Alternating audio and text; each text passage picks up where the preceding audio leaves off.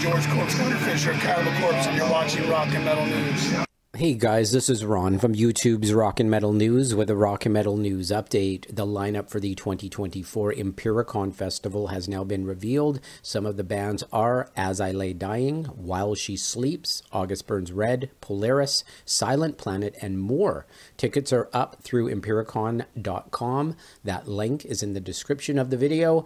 And As I Lay Dying will be the headliner, and it's going to be March 28th, Hamburg, Germany. March 30th, Leipzig, March 31st in Oberhausen, April 5th in Zurich, April the 6th in Munchen, and April the 7th in Wien.